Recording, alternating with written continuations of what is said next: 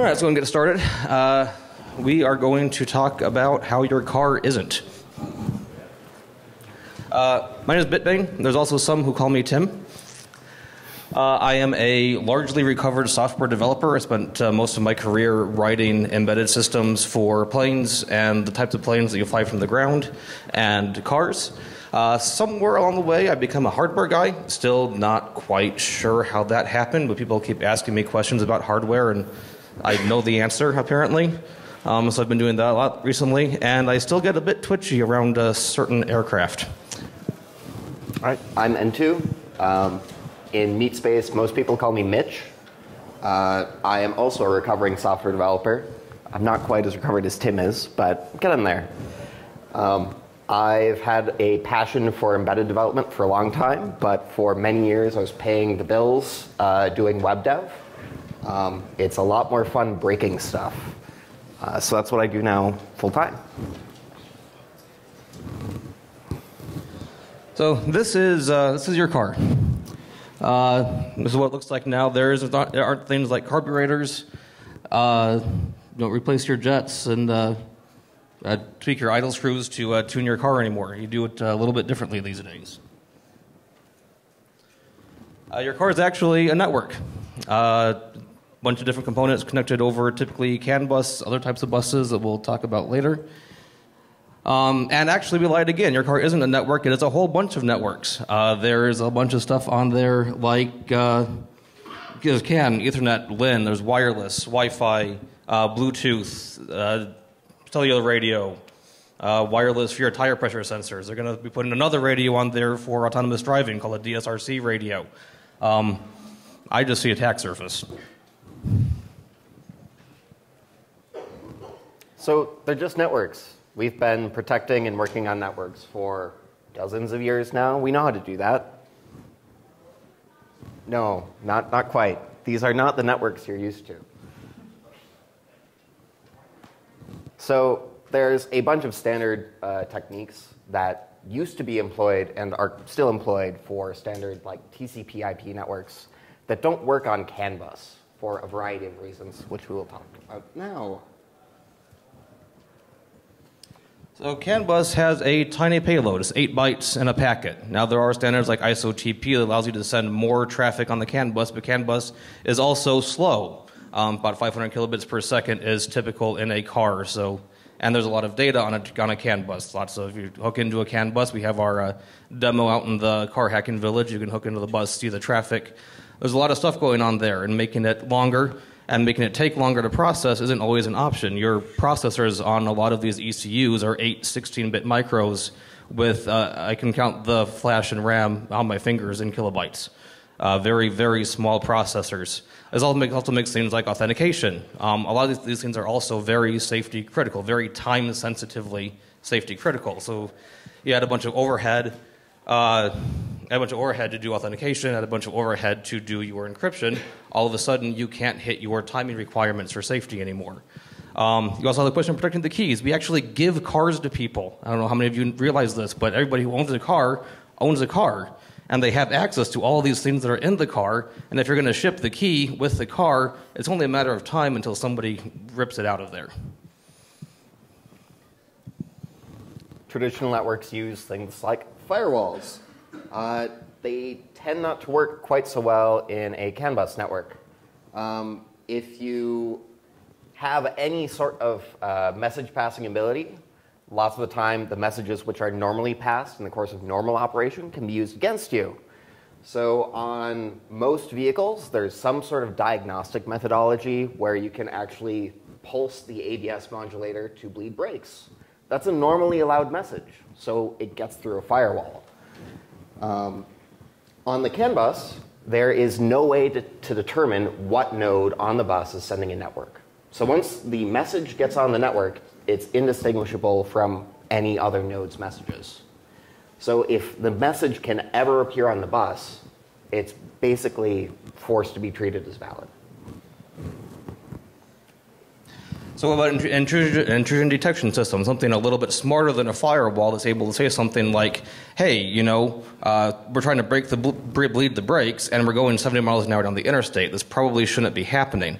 And while I'm not denying that this could be a part of the solution, what do? I mean, you can't just disable the ABS module because you kind of need that. You can't just pull over the side of the road because that might not be a safe thing to do at the moment. So there's a question that, so you have this IDS that alerts you, which is great, but what do you do about that? And what do you do with that alert? It's like the check engine light. You're going to take it to the mechanic in 3 months and, you know, see what's up with that. So what can we do? Segregating networks is a great first step. You can't hack or influence what you can't talk to. So if you have dedicated buses for just talking between the power steering and I don't even know what needs to talk to the power steering most of the time. Usually the engine controller for speed-related messages. There's a lot less attack surface on the bus. So if you can't talk to your brake module from the head unit, then no one who gets into the head unit from some sort of internet connection can apply your brakes in the middle of like driving. Just good things. Having some sort of internal sanity checking on each module. So I'm going 70 miles an hour down the highway. Maybe now is not the right time to try and bleed the brakes. Some of these we're starting to see in modules, not as much as we might hope.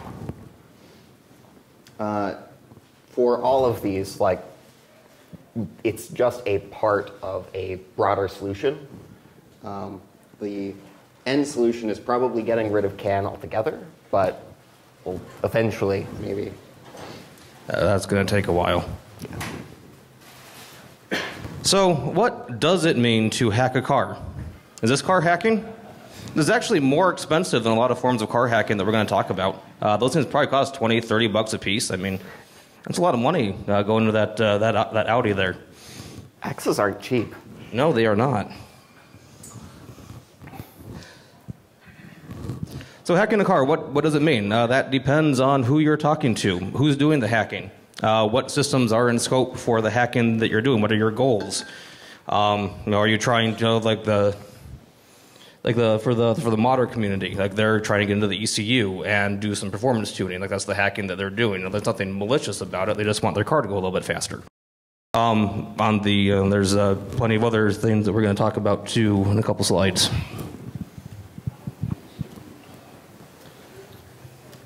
So hacking a car can mean a lot of different things. Like Mitch alluded to earlier, a lot of stuff that we found is diagnostics that are left enabled on ECUs that can be enabled at times that would be somewhat inconvenient for the driver, like the brake bleeding at 70 miles an hour.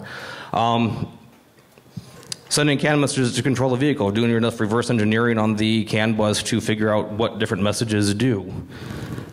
Taking over the infotainment system via the internet or SMS. This is kind of getting more into your more standard Wi-Fi type hacking, where this is just the infotainment system is a full-fledged operating system. It's Windows CE, QNX, Android, running Wi-Fi, running Bluetooth. This is a lot of attack surface, a lot of what's very quickly becoming very well-known attack surface. These are also almost always connected to the CAN bus. Now, the segregation is actually happening, and we're seeing happen in the real world that the infotainment, which used to maybe be on every CAN bus, is now only on a couple of them, which is great. Especially isolating it from the safety critical systems is something that we're seeing happening now. So now you still have to pivot off something in order, because there are things that are connected to both CAN buses. You've got to find a device that's also vulnerable to compromise to pivot then onto the bus that you want to get to. GPS, a lot of the cars have built-in microphones for your cell phone, using the TPMS sensors that all have a unique ID to track a vehicle. Lots of other concerns as well. And all these different types of hackers, different goals in mind are going to employ various of these and other attack methods. Something that's useful to know when you start actually looking at hacking cars is that the OEMs, so like Ford and Nissan and Volkswagen, they don't make cars.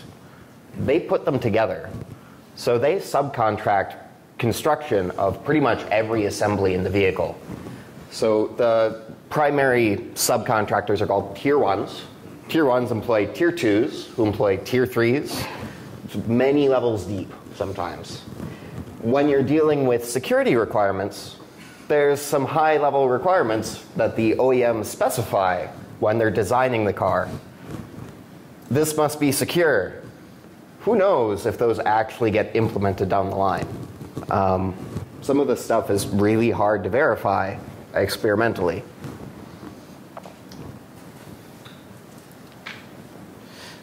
And as also we mentioned, the relationship between OEMs and their Tier 1s and their Tier 2s and their Tier 3s isn't always necessarily a completely healthy, open, and honest one, which in some ways makes sense. I mean, these Tier 1s are working with more than one OEM.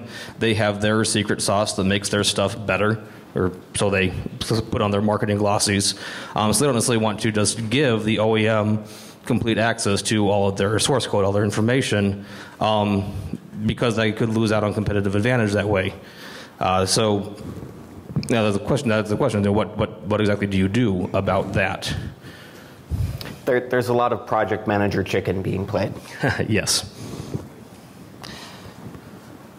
So who is doing the hacking? Like as I mentioned, modders. They want to add cool features. They want to make their car go faster. They want to turn their LEDs blue instead of yellow in their car. All those very vitally critical safety critical features in there. Security professionals. I hack on cars too. What to protect and against what? Like what's actually important? Where should the focus be put?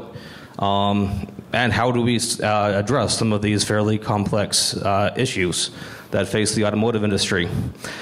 Expedition engineers, code execution. Like I said, these are often very, very small micros. They're not running an operating system. There's no data execution prevention. There's no ASLR. If you find a buffer overflow, you stick your cell code on the stack, overwrite program counter, and jump to it. It's back to the 90s in terms of security, because these small processors that are in use just don't have these features. Or there is no operating system in use to add these features. Organized crime. This is actually the one that kind of so what keeps me up at night isn't so much hacker, Fast and Furious 8 hacker taking over the world and crashing all the cars into each other all the time. It's more targeted stuff, targeted assassination. One of the saving graces of the automotive industry is that there is so much difference in a car. Every car has different ECUs, like even between model years. What you find out on a 2012 Focus, like what we have out there, might be different, at least in some critical ways, from a 2013 Focus. So the hack that hacks all the cars just isn't going to happen because of that difference. But the hack that hacks one car is a lot more in reach. And of course, nation-state level stuff that I'm not going to get into. In terms of organized crime, larger crime rings are starting to figure out, oh, I can actually use relay attacks to do a remote relay attack against remote keyless entry dongles and steal cars that way. It's actually pretty easy. I think there was a good talk on it last year at DEF CON. Not sure. Yesterday. I missed that one.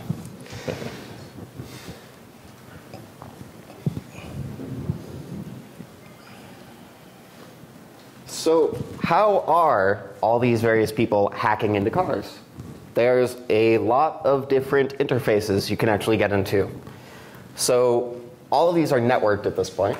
Your OnStar uses a 4G AT&T connection that's always on. The Uconnect system is on Sprint.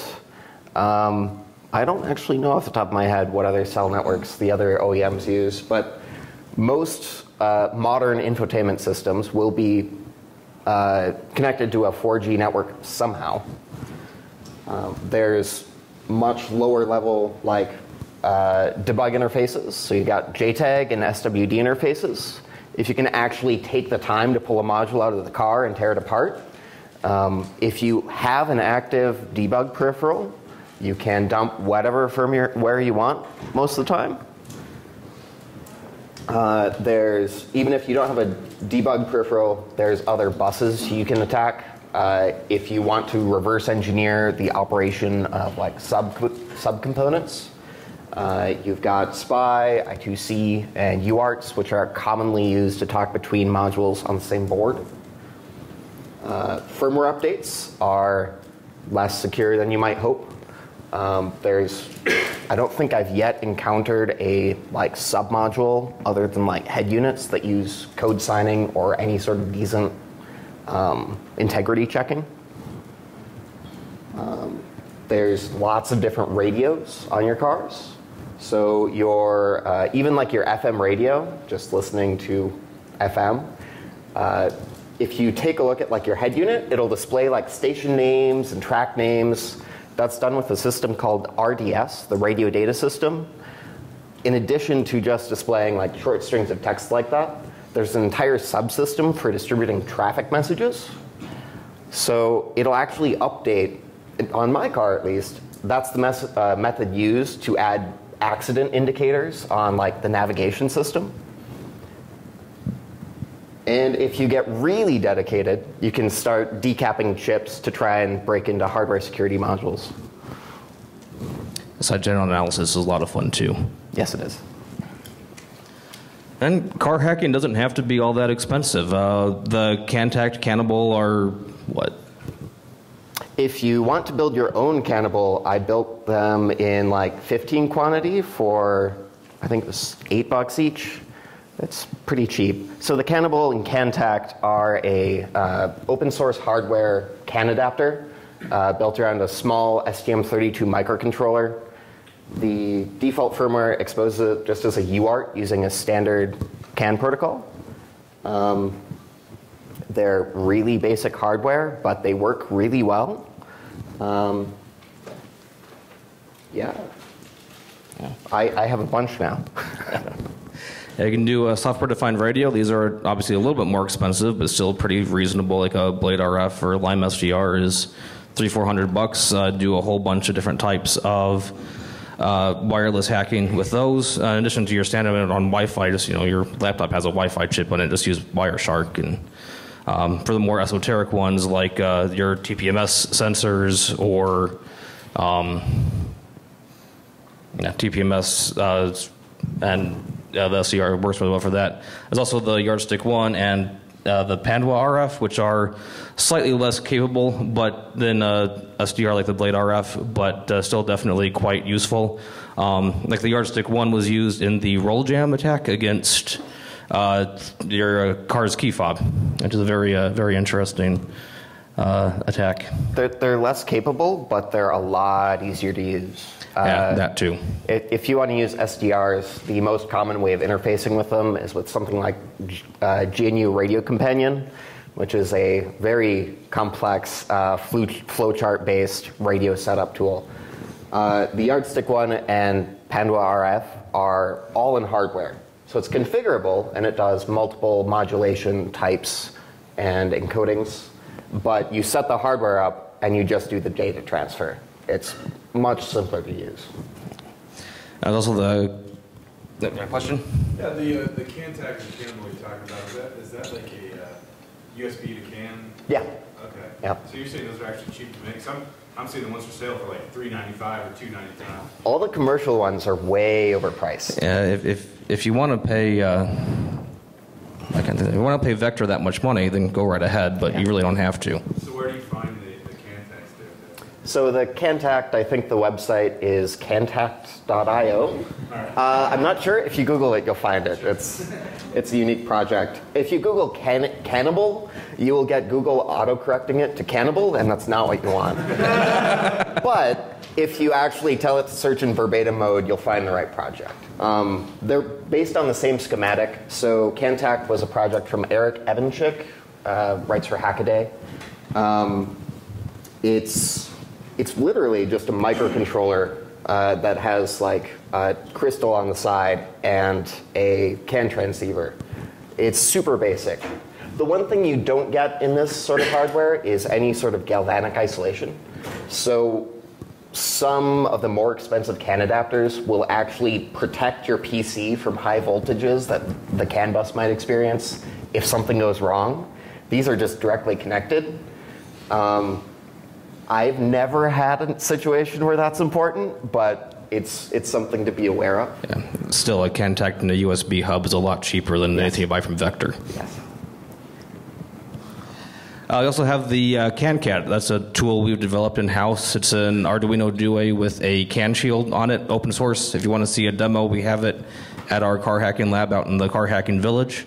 Slightly more expensive than the Cantac or Cannibal, but also has 2 CAN transceivers on it. So you can do, CanCat supports what we call CAN in the middle mode, where you can isolate a device, basically use the 2 CAN transceivers as a pass-through. And you can also do filtering or modification of the messages or block certain method, whatever you want to do to screw with it. It's also really nice since CAN doesn't have a source IP address. If you don't, or source address as part of the packet, if you don't know which device is sending a message, you can use that to isolate a specific device and then see which messages that device is actually sending. Otherwise, the CAN bus is just nothing but messages going back and forth and no idea where they're even originating from. Makina M2 is a Kickstarter project. I think they're going to start shipping in a couple of weeks. I don't recall. Yeah. Yeah, it's going to start shipping in a couple of weeks. It's also based on the Arduino Due, and our CanCat firmware runs on it. Same deal, you get 2 CAN transceivers. You also get, what all do you get on it? It does 12-volt I/O. It has single wire CAN, also called GM LAN. It's used for lots of the lower speed communications in GM vehicles. It does K-line. It does LIN. Basically, if it's a protocol that a car speaks that isn't automotive Ethernet, it'll do it. J1950? I think it does J1950. Yeah. So, a whole bunch of stuff, especially if you have an older car you're hacking on. Modern cars mostly just have CAN and the single wire CAN if it's a GM vehicle. If you're hacking anything before about 2008, though, the Makina is awesome for that because it has all of these older protocols that aren't in so much use anymore, but were in use on those older vehicles. It's a great tool for that. And what's the fun in giving a talk if you don't actually introduce something new? So over the past couple of weeks, I put something together we're calling CanFly. It's based on the ESP32. Has anyone heard of the ESP32? It's a IoT targeted module. It's got inbuilt Wi-Fi and Bluetooth. It does both Bluetooth Classic, Bluetooth Low Energy. It has a CAN transceiver on it, thankfully. It has 2 200 megahertz processors. It's a little bit of a weird architecture, but the tooling is a lot better than it was a few years ago. So you can actually run a modern GCC on it, which is great. No crappy proprietary compilers. The way the CanFly uses the hardware is it exposes a Wi-Fi access point, which you connect to. And then you, at the moment, the only protocol it supports is the Metasploit hardware bridge, because that seemed like an interesting place to start. The Metasploit hardware bridge is fairly new. If you see Craig Smith around, he's put a lot of work into it.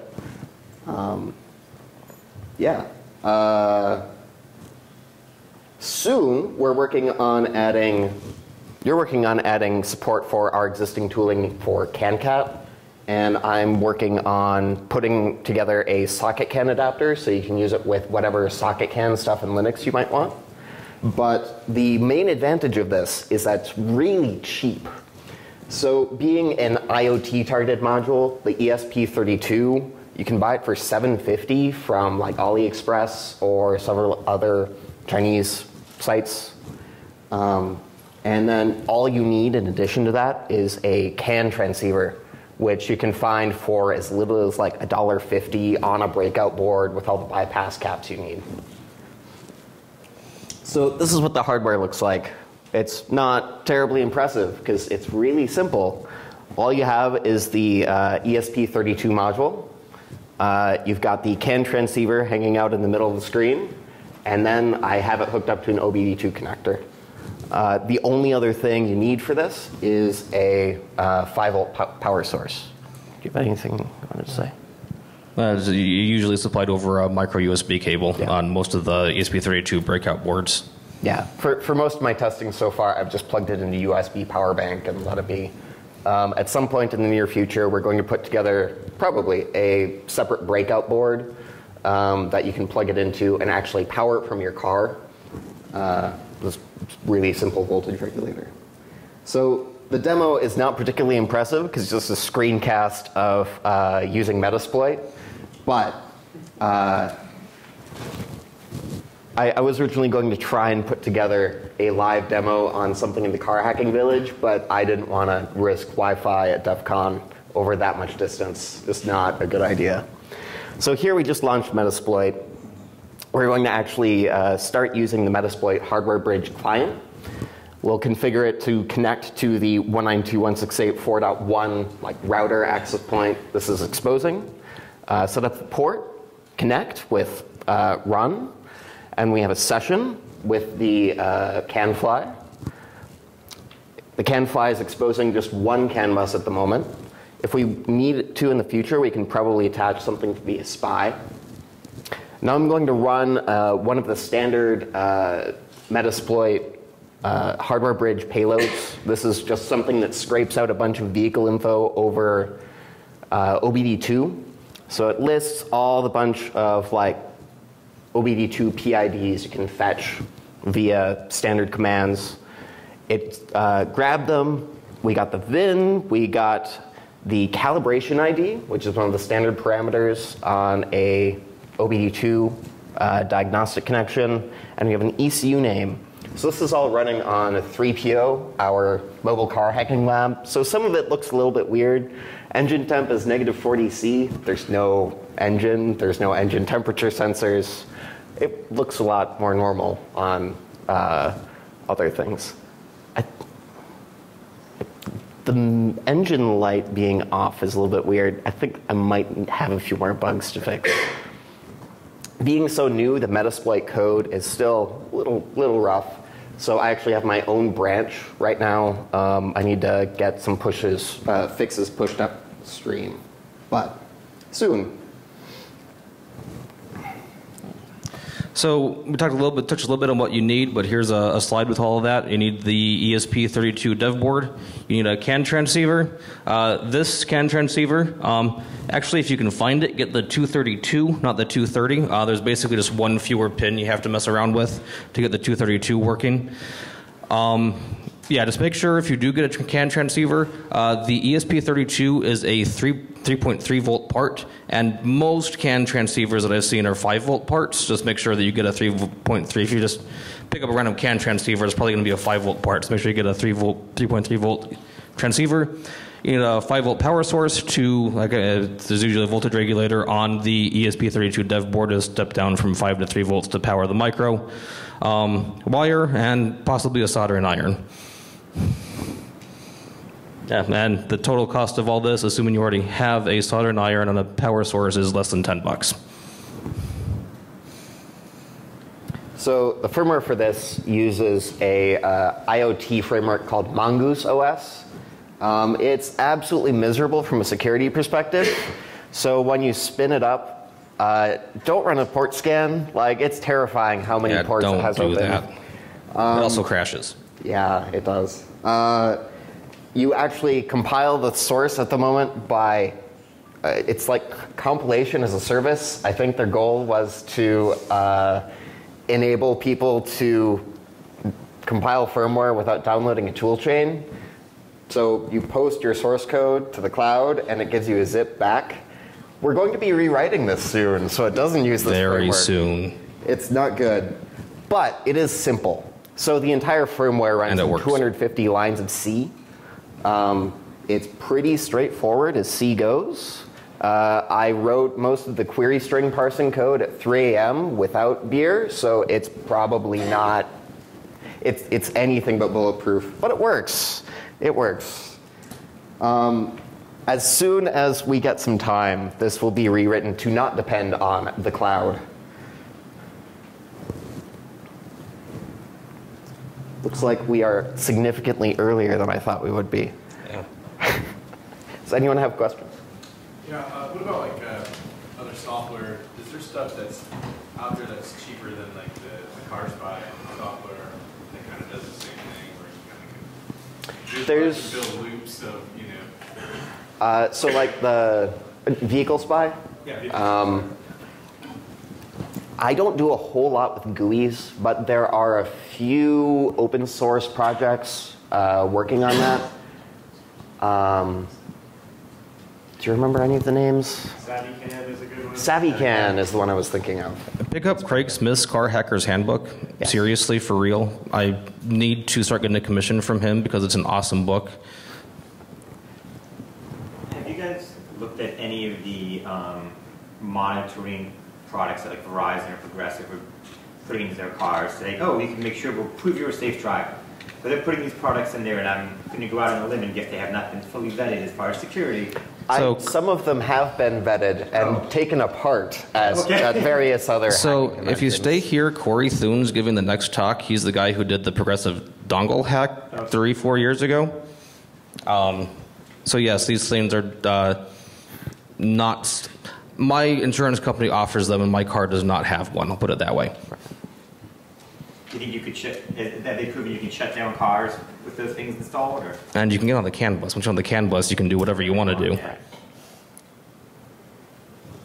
Is CAN flying currently only targeting at OBD port, or everything else goes? Whatever CAN you want to run it on. So I've been connecting it to the OBD2 port just out of convenience.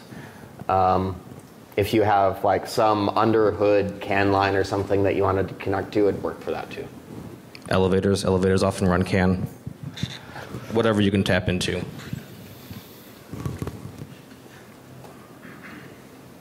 Do you guys have any experience with J2534? I've used it. I'm a bit familiar with it. It's just a Windows API pass-through layer to get on whatever bus you're using to flash, which in modern vehicles is almost always going to be CAN.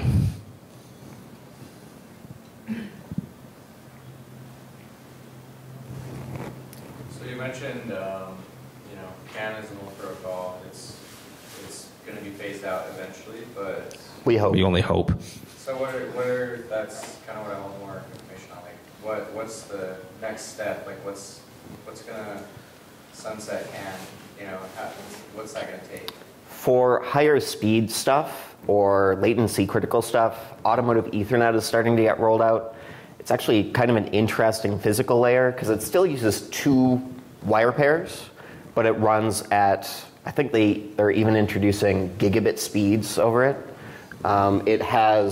It's noise robust enough that it actually works in cars, and you get all the benefits of a Ethernet system. Yeah, the Car Hacking Village badges actually have a TGA 1100 automotive Ethernet transceiver on them. So it's interesting because it's purely point-to-point. Much like gigabit Ethernet, there's no way to passively tap it in the middle. So you actually need to explain why. It's a full duplex protocol. You can talk and listen at the same time. And the way that works is this gross oversimplification. You send messages and you subtract whatever you're sending from what you see on the bus. So if you try and tap it in the middle, you can't tell what's being sent because either side might have sent that energy. So you have a lot more security in that sense. There's no question what node something came from. Yeah. Also, CAN FD coming out as supports more security functionality than the existing legacy CAN. So CAN-FD is a protocol which was finally actually finished standardization this year, I think. It's much like CAN. It's somewhat compatible with traditional CAN devices on the same bus. It expands the data payload to 64 bytes instead of 8. So you can fit a lot more in a message. And it's also 8 times faster, so you can get the same number of messages through.